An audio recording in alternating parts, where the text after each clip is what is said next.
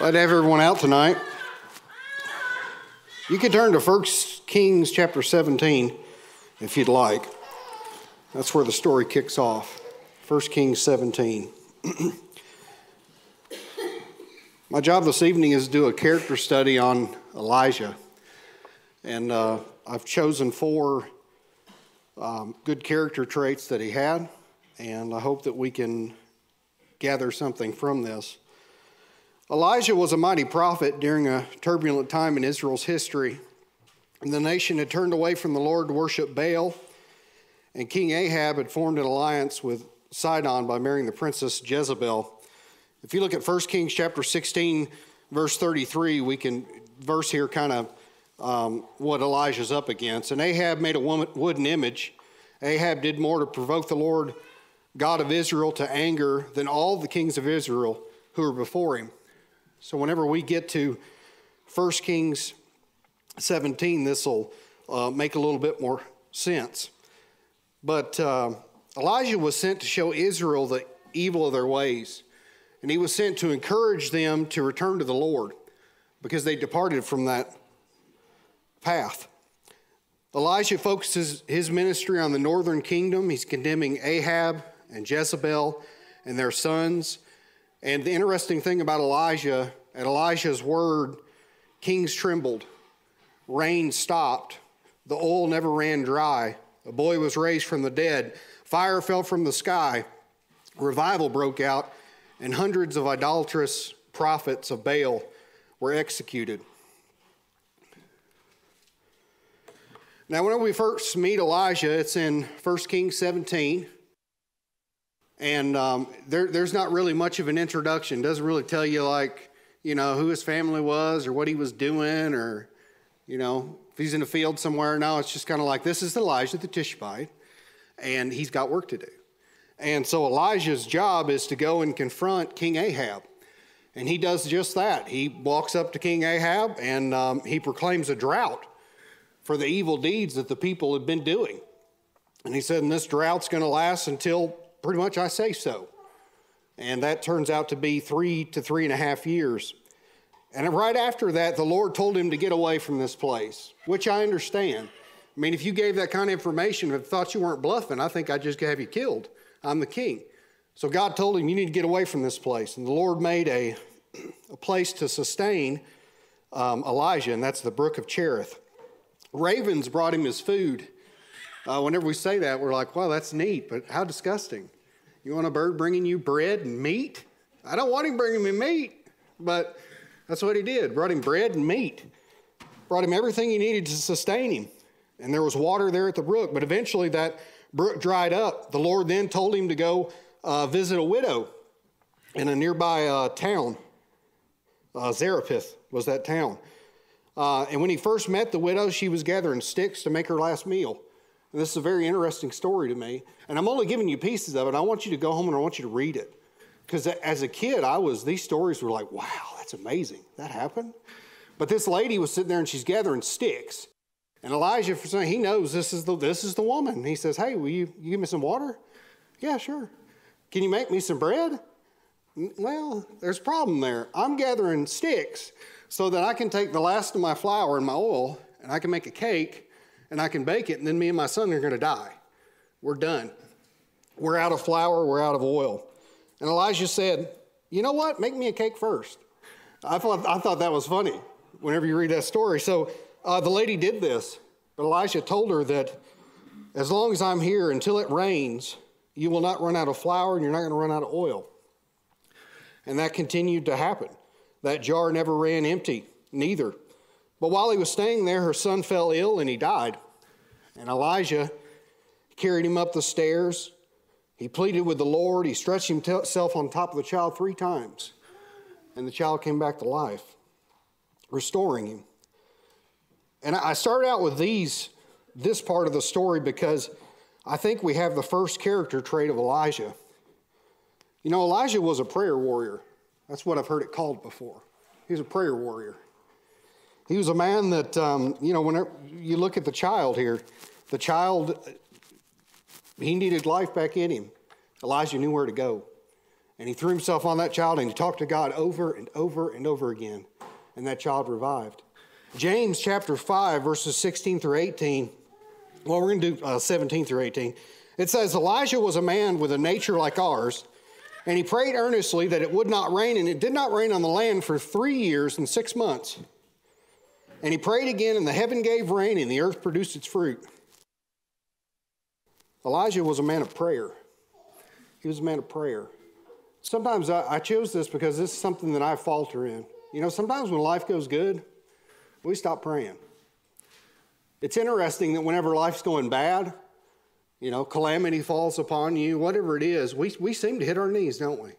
Because we know where our power comes from. But when life's good, we don't. I don't know why that is. Maybe as we mature, we get better at that. Maybe I'm talking to people who are already there. But I've noticed that in my life. We need to be men and women of prayer. But the story continues with Elijah emerging from hiding at the Lord's command, and he goes to visit King Ahab. And you can only imagine the reception. 3.5 years ago, he told King Ahab, hey, it's not going to rain. Guess who had to deal with that? He's the king. You got to feed people, make sure folks don't die, water your animals, feed them. So whenever he meets Ahab in 1 King 18, verses 16 and 19, this is kind of his welcome. It said, then it happened when Ahab saw Elijah that Ahab said to him, is that you, O trouble of Israel? And he answered, I have not troubled Israel, but you and your father's house have, and that you have forsaken the commandments of the Lord and have followed Baals. Now therefore send together all Israel to me on Mount Carmel, and 450 prophets of Baal, and the 400 prophets of Asher, who eat at Jezebel's table. And when you get to this point of the story, it's kind of like, it's climax. In my mind, it's showdown time's what it is. Elijah just called them out. He's saying, you bring all your people to the mountain, and I'm going, him by himself, and I'm going, and you bring all Israel because I have something to show you. And if we continue in verse 25, it says, now Elijah said to the prophets of Baal, choose one bull for yourselves and prepare it first for you or many, and call on the name of your God, but do not put fire under it. So they took the bull which was given them, and they prepared it and called on the name of Baal morning and evening until noon, saying, O Baal, hear us. But there was no voice, no one answered. Then they leaped about the altar which they'd made, and this continued on. And Elijah is mocking them at this time. He's like, maybe you took a trip. Maybe you took a nap. Maybe he's doing something else, but he's not hearing you. But Baal never answered. We know that he wouldn't answer. We know, especially on this side of the cross, don't we? But then it comes Elijah's turn. And Elijah says, I want you to fill some water pots and start putting water on my sacrifice. So they fill water pots, they bring them out, they empty them. He says, I need more. They do it again. Eventually they fill the trench to where it can hold no more water. And then Elijah calls to the Lord. He says, hear me, O Lord, hear me, that this people may know that you are the Lord God, and that you have turned their hearts back to you again. Then the fire of the Lord fell and consumed the burnt sacrifices, and the woods, and the stone, and the dust, and it licked up the water that was in the trench. Now when all the people saw it, they fell on their faces, and they said, Lord, he is God. The Lord, he is God. And Elisha said to them, seize the prophets of Baal, do not let one of them escape. So they seized them, and Elijah brought them down to the brook of Kishon and executed them there.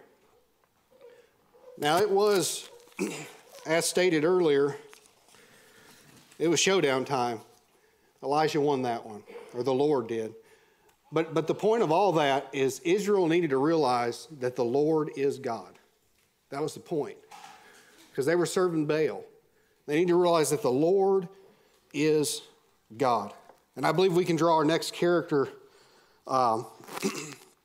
trait of Elijah here. You know, Elijah was bold. He was a bold man. And I chose this because I know this is not a Bible verse. I understand that. I had a teacher in high school that I admired. I'm sure everybody's had a teacher in life that they admired. He was a history and geography teacher. His name was Mr. Stanage. He's long past now. Mr. Stanage was he was a special ops guy, so most of his life he fought for our freedoms, and he was very good at what he did. But the rest of his life he was a teacher, and he was very good at that. But he was a man of principle. He ran the FCA, Fellowship of Christian Athletes, at Richland High School. But this was not this exact poster. It actually had a picture in it. I couldn't find it. But, you know, that statement helped me through a lot in life. It really did. I didn't grow up in the church. Maybe you did. But this statement helped William Davis. And it says, stand up for what is right, even if you stand alone. And a lot of times in life, that's where you're going to be. There's going to be a crowd, and if you're a Christian, a lot of times you should be the man or woman out. You should be the one left out. But a lot of times we go along with it. We go along. Elijah, on the other hand, Elijah was bold. I want you to remember the nation of Israel had turned away from the Lord. They completely turned away from the Lord. And we got one guy that says, come up on the mountain with me, every one of you. And I'm going to show you what the Lord has to say. And he wasn't a popular man. Can you imagine that? You're the guy responsible because it hasn't rained in 3.5 years. And he says, come up here with me. He stood alone when nobody else was standing. And his bold display as God's prophet proved the point, and everyone saw it, and they reacted, and they said, the Lord, he is God. Boy, I wish we'd do that. I wish William could always do that. Maybe you're the same way. So that's our second character trait of Elijah. Now the rest of the story. So after this joyous win for the Lord, the prophets of Baal are seized, they're executed, and King Ahab went and told his wife, Jezebel. Now, Ahab does bad things, but his wife, she's terrible. And whenever he goes to her for advice, it gets bad. Because this woman just like, oh, you don't agree? Kill him. Simple. And that's the same thing here. He tells Jezebel, and Jezebel says, Elijah, I'm going to kill you. And I promise that. And Elijah, you know what he did? He ran. He was scared to death of this woman. He ran, and he ran, and he ran. He was terrified. He finally fled to a place in the desert. He prayed that the Lord would take his life. This is how bad off he was. He prayed the Lord that would take his life, and then he fell asleep under a broom tree. A messenger from the Lord came to him twice, urging him to eat and drink, and after doing so, he journeyed 40 days into the wilderness to Mount Horeb, where he hid in a cave. Elijah is tired, he's lonely, he's scared, he's depressed, and he even prayed that he might die. And that's quite a change of tide whenever you look at the things that have just happened. We go from winning big for the Lord to just a little bit later where we're praying for his death, or he's praying for his death. He wants it all to be over. So this is our third characteristic trait, and I titled this one Grit. Elijah had grit. You know, everyone in this room, if you've lived a minute on this earth, you've had ups and downs. We've been on mountains and we've been buried in a valley. That's what we felt like. We felt like we got buried in a valley. But life will kick us in the teeth. It always has. That's part of it. It's going to kick you in the teeth, but you're not alone. You're not alone in all this. I mean, whenever we look at, that's what's so great about the Bible. We see a man like Elijah that did these wonderful things, but yet there were times in his life where he was scared to death and he didn't know what to do. But God kind of gave the cure to that. You know, Elijah's depressed. He's got that woe with me kind of mentality right now. And Elijah, if you turn to 1 Kings 19, we're going to read there in a second, but I want you to look for something here. So I believe God's cure in these situations is God gave Elijah work to do. He gave him something to do. You know, it's interesting. I mean, even as a kid, if I was getting in trouble or whatever it was, if you gave me something to do, I'd be happy with that, at least for a little while. But he gave him something to do. Secondly, God let him know that he wasn't alone. God let him know that he wasn't alone. And that's very important, isn't it? Because there are times in your life where you're going to face something, or I'm going to face something, and you know what helps? To know somebody's been through it. Whatever it is. There's a whole list of things that can bother us. There's a list of calamities that hit us in the face in life, but it's really nice to meet somebody who's went through the same thing and say, hey, I've been through that. Let me help you. Accept that help. Thirdly, God gave him a fellow worker. He gave him a companion, somebody to work with. And you're going to see these things. Just wanted to point them out before we read it. 1 Kings 19, starting in verse 14.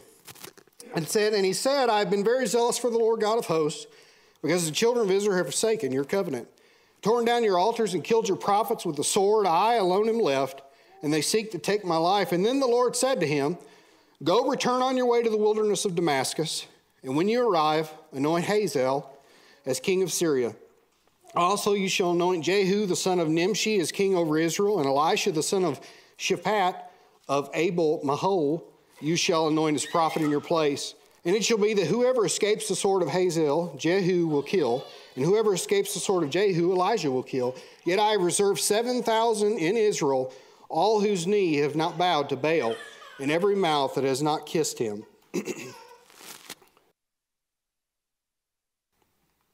Sorry, that's what we just read. So that's our third characteristic of Elijah. So Elijah did get back to work.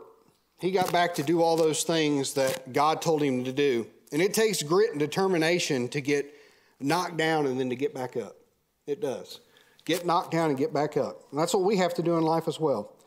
But then we see that Elijah met Elisha. S-H-A. There you go. Trying to help there. And he began mentoring this young man. And I'm going to call that our fourth characteristic, is to pass it on. Because that's not easy to do, to pass something on. You know, my dad was a mechanic for years. My stepdad was a mechanic for years. You know what William can do with a car? Kill it. I can't fix it. But some things are hard to pass along. In 2 Kings chapter 2, we're going to read verses 6 through 14.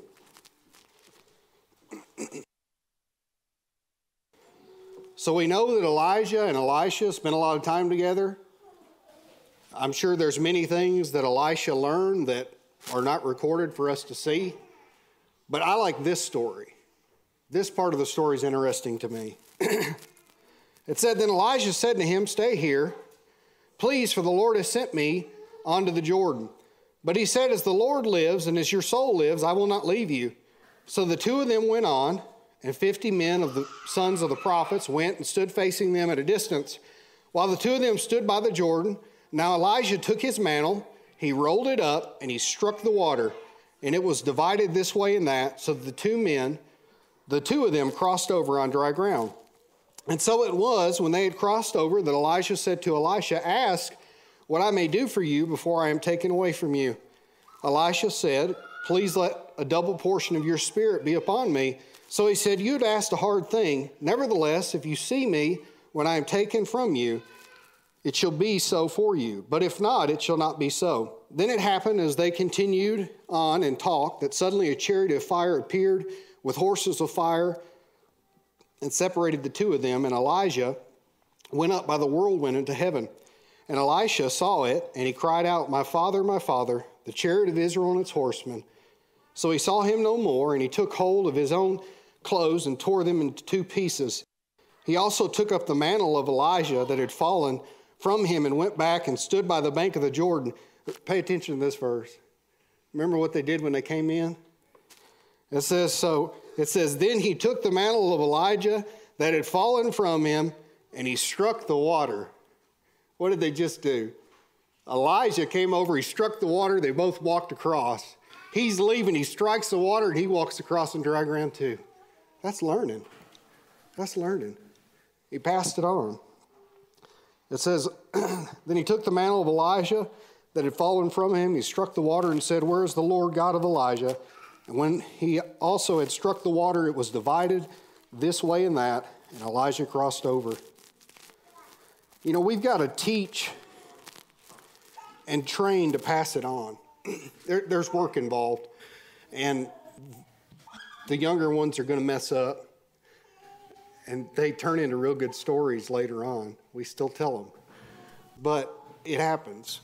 But we have to pass it on. You know, one of a very sad thing that you see is a man or a woman putting blood, sweat, and tears into a business or to a farm, usually farming, and that person passes away, and then there's nobody there. That business dies because somebody doesn't have that drive that whoever did before they passed away. You know, there's one thing that's even sadder than that, and that's whenever it's sadder when this happens in the Lord's church, and there's no one to pass the torch to. There's no one to carry on. There's no one to do the work. But the thing is that you don't just learn that stuff by accident. If you want to learn to teach, usually somebody's got to take time to put you aside and show you how to teach. If you want to lead songs, it's that way too. Brady, you do a great job. Saw men here, you did a great job. You're not a little boy, but you did a great job. But that's the thing, you learn. You learn, and you're not the best when you get up there, but you learn, and you keep learning. So if we don't pass that on, it's never gonna amount to anything. In conclusion, this afternoon, what we can learn from Elijah is, number one, stand up for what's right, even if you're standing alone. This gets easier as you get older. I'll put a little thing in there. It gets easier as you get older. When you're young and you've got, you're around a whole lot more young people that aren't as smart. They're not smart. Just go ahead. They're not that smart. And they make bad decisions, and sometimes we go, I want to do that too. Don't. Be the odd man out. Even in the face of adversary and discouragement, be the one that stands alone if you have to. Elijah remained faithful throughout the Bible. He's held up as an example of godliness and might. Not only is he mentioned later in the New Testament, but also in all four Gospels and the two epistles. He even appears in the Transfiguration with Jesus. And when Jesus began his ministry, some thought that he was Elijah returned to the earth. So let's stand alone, let's be right and stand alone if we have to. We need to be prayer warriors, secondly. And I think this one's more for me than anybody. We need to be a prayer warrior, not just when times are tough, but when times are good. Because there's a lot of people to pray for and a lot of things to pray for, a lot of good work going on. Thirdly, pass it on to the next generation. Nothing sadder than a leader dying and an organization or church dying with it. Teach yourself out of a job. That's what we're supposed to do. Teach yourselves out of a job. And the story of Elijah, fourthly, can be a comfort and an encouragement to all of us. Being a strong person of God does not mean that you're never going to face discouragement. You're never going to be discouraged. But rather it means you're going to look to God whenever you're faced with adversity. Elijah felt alone and he didn't understand God's plan, but he still searched God out. And in return, he constantly saw God's power displayed even in his weaknesses, whenever Elijah was at his weakest. He brought the widow's son back from the dead. He triumphed on Mount Carmel. And when he rained down fire from heaven upon the king's men, see, that's another story we didn't cover, and that's very interesting. You'll have to read that yourself. God is faithful. And Elijah was one of the few individuals in the Bible that was just taken to heaven. Didn't see death like everybody else. He was just taken up. So what an interesting and wonderful character. Hope the study this evening has been useful to you. If nothing else, I hope you go home and read it to your kids, or maybe they'll read it to you. And I think that would be great. We never close a service without offering invitation. If you never obey the gospel, we can assist you with that. If you're a child of God and maybe you've done something of public nature that needs correction, or maybe you just need the prayers of the church. Thanks for watching this video. I know what you're thinking. I don't want to miss another video from this channel. In order to avoid that, click on the red button down there, subscribe, and then click the bell icon. Not only will that alert you each time a new video is uploaded to the channel, it will also help spread the channel to other people's awareness. So, go ahead, do it. Like right now, click on it.